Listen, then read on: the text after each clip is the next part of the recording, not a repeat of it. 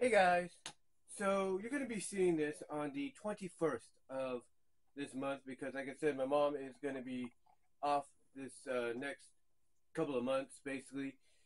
Basically, in 60 days, by the time you watch this, is when she's supposed to go back to work. So yeah, I'm kind of trying to give you as much content as I can going into these coming months and everything as best I can and all that. So hold on to your horses. You're going to be getting a lot of content, hopefully, without any issues whatsoever.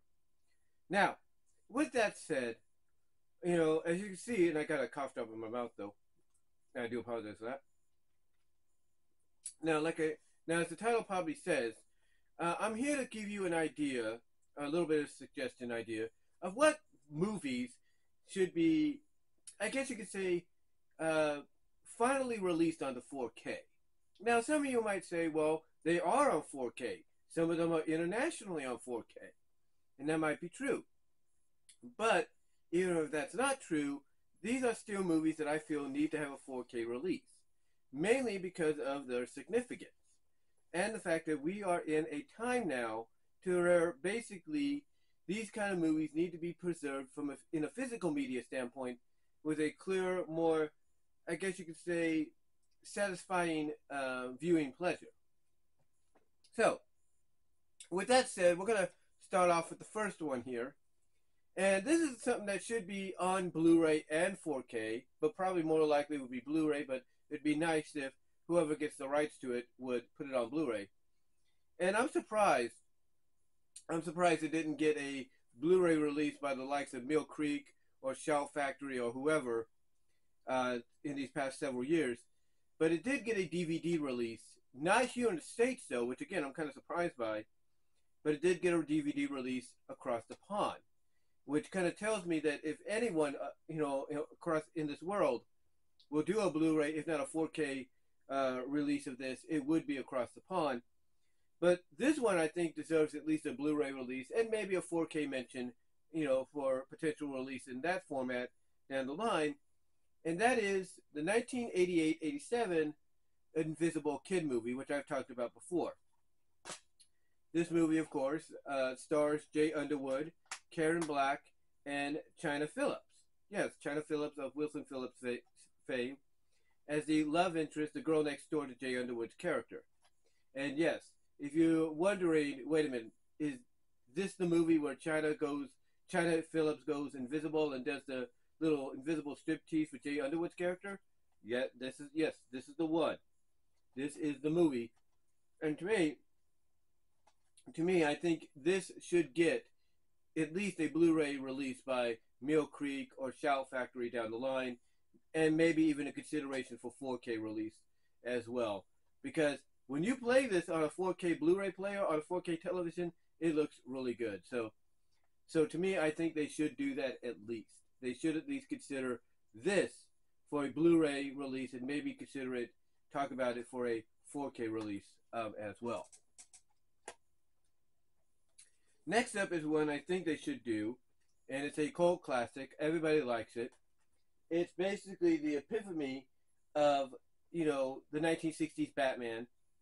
And I'm surprised that Warner Brothers hasn't done this yet. They're doing it with Mask of the Phantasm, so why not do it with the one, theatrical-wise, that started it all in a movie sense. Not a serial sense like the early to mid-40 ones did, but basically in a, theatrical full-length feature-wise. And I'm talking about, okay, hold on.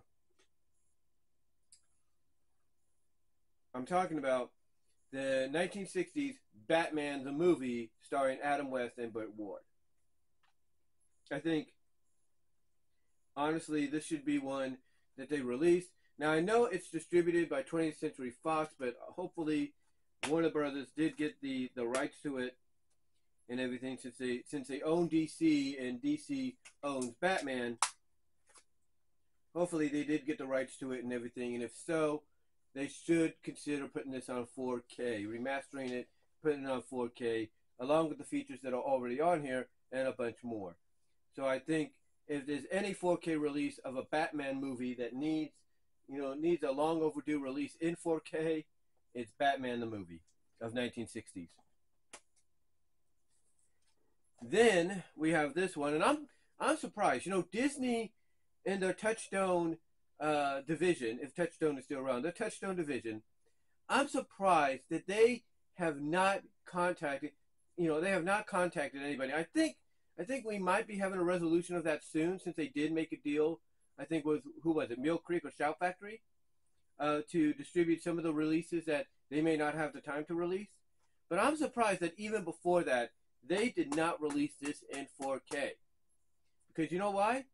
The 30th anniversary of this movie was 3 years ago. And to me, this is long overdue for a 4K release. This should have been one of the first movies that Disney, through the Touchstone division, the Buena Vista division, whatever you want to call it, should have released in 4K. And I'm talking about Pretty Woman. This, to me, is one of the better romantic films out there. Of course, I am a fan of the, bubble bath scene with Julia Roberts in there when they make the deal and everything, and her reaction. Who isn't? But to me, this is a movie that whether you like it or you don't, or you just like it because of what I mentioned, it's a cult classic, and it is long overdue for a 4K release. So to me, Disney, if you made a deal with Shout Factory, if you made a deal with Mill Creek, get on them to get this released on 4K, remaster it, do whatever you have to, get it on 4K because it's long overdue. All right, next up. This, to me, should get a 4K release because, one, it's one of the best animated classics of all time. Excuse me. It is one of the best, movies that Don Bluth ever did in a way to kind of stick it to Disney. And, of course, I'm talking about An American Tail. American Tail is long overdue for a 4K release, in my opinion, is long overdue for a 4K release. And I think Universal, Comcast, you guys got this movie, you should release it. Put it on 4K, you should release it, and I guarantee you, people will buy it. And at the same time, you should also release this one as well, the sequel, Fievel Goes West. You should also put this on the 4K as well. People, again, like I said with the first one, they will buy it because to them, just like with Pretty Woman, these are two animated classics, mostly this one, that are long overdue for 4K releases, to be bought up and owned. So yeah, American Tail 2, American Tail, Fievel Goes West, along with American Tail, definitely on need of 4K releases, in my opinion. Then next up, we have one that I think, honestly, I don't know who has the distributing rights to it. I think it's is it Discotek?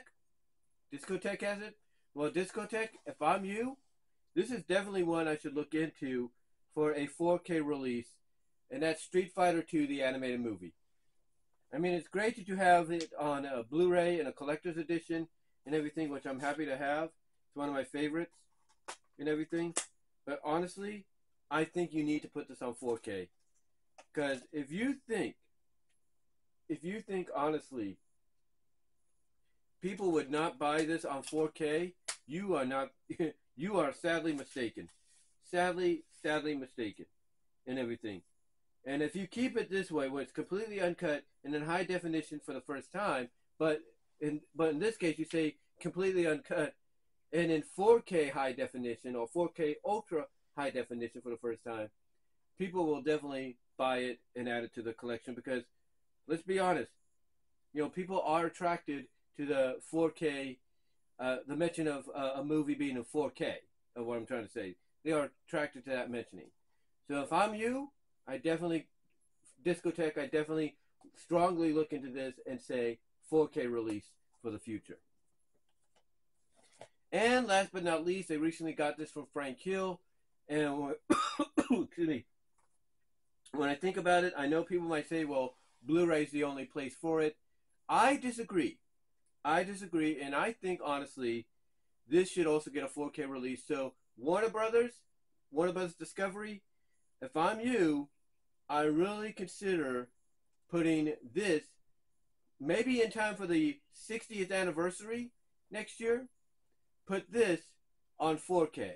Yes, you put it out for the 59th anniversary or 60th, depending on how people look at it. But you put it out for the 59th anniversary. I think for the 60th, you need to go 4K with this film.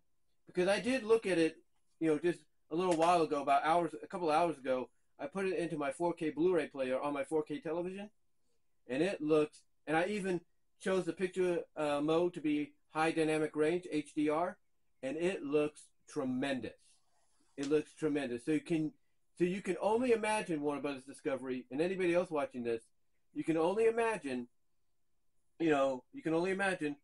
what it would be like if you put this and remaster it one more time for 4K release.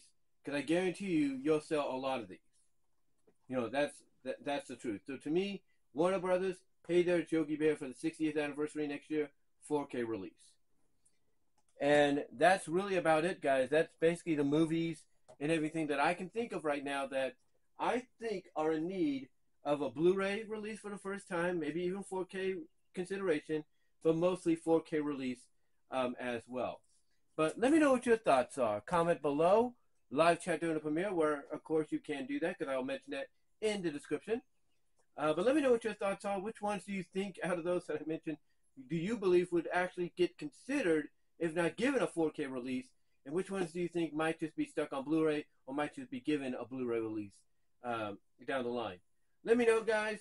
And until next time, go and support me at my Teespring store, where you click on the shop icon when the information displays, as well as click down below in the description box at the links there. It would greatly appreciate your support. And until next time, guys, I will talk to y'all later. And till then, have a good day.